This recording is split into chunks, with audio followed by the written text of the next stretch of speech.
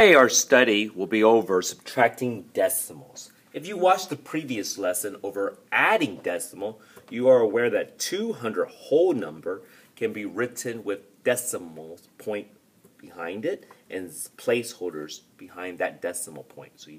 So 200. This is going to the hundredths place. So that means I will need two placeholders here, since this is in the hundredths place, minus 43 and 52 hundredths. Oh, tons and tons of regrouping here, because can you take away a 2 from the 0? No, you got to regroup, regroup, regroup, regroup, regroup. The 2 becomes a 1. This was a 10, it becomes a 9. This was a 10, it becomes a 9. This was a 10, it becomes a 9. So you're going to take that 10 ones and put it right here. So what is 10 minus 2? 8. 9 minus 5? 4. 9 minus 3? 6. 9 minus 4? 5 and 1. So the difference between 200 whole number and 43 and 52 hundredths is 156 and 48 hundredths. There's a shortcut. I know a lot of kids like shortcuts. So let's take away a penny from both of these. Since this is in a hundredths place, we need to take 1/100th away from it. So $200, if you take away a penny or 1/100th from it, it'll be $199.99 minus 43 and 51 hundredths. 9 minus 1 is 8. 9 minus 5 is 4. 9 minus 3 is 6. 9 minus 4 is 5. 1. Hey! Equivalent answers. So in the shortcut, you look at what the last place value, hundredths place. You take away one of them from it. So 1/100th from this is 51. 1/100th from 200 is 199 and 99 hundredths.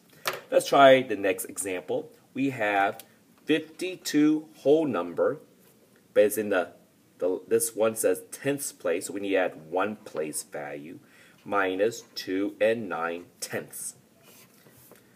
Oh goodness, time to regroup again. So can you take away 9 from the 0? Nope, got to regroup. This 2 becomes a 1. This becomes a 10. 10 minus 9 is 1. Yeah. Ooh, can you take away 2 from this 1? Got to regroup. 5 becomes a 4.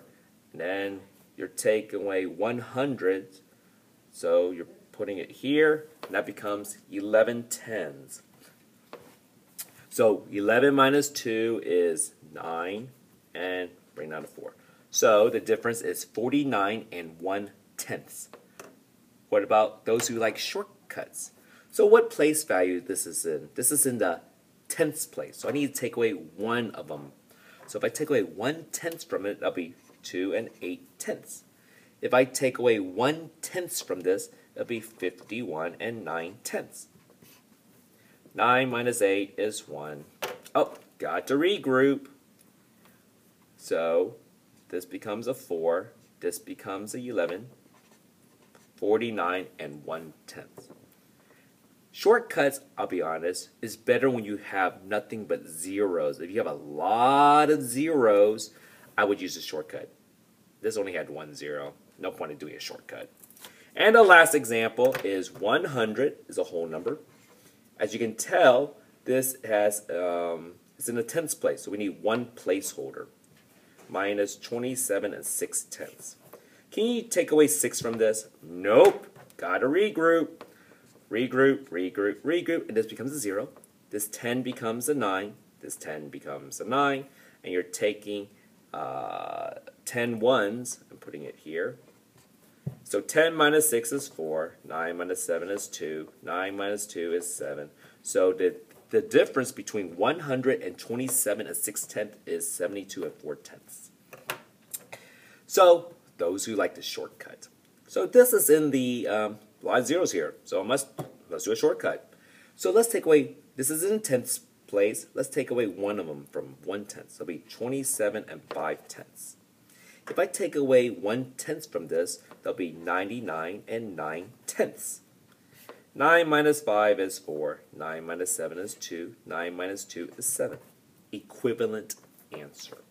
So I would only use the shortcut if you have a, like, I guess, 3 zeros or 4 zeros. So this is the study of subtracting decimals.